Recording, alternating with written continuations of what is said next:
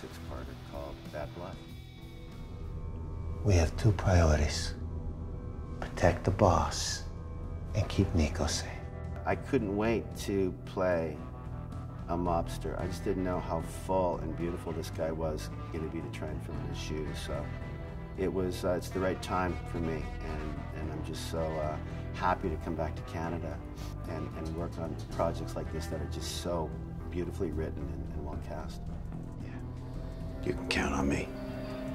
What I found so fascinating about Gardner was his silences.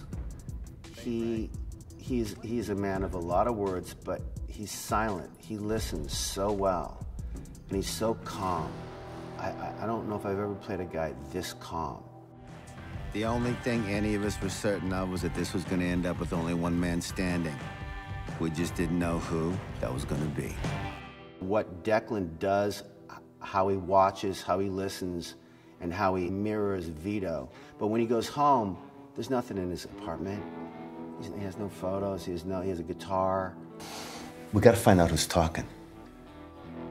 You're gonna really wanna watch what happens. You're gonna really wanna watch.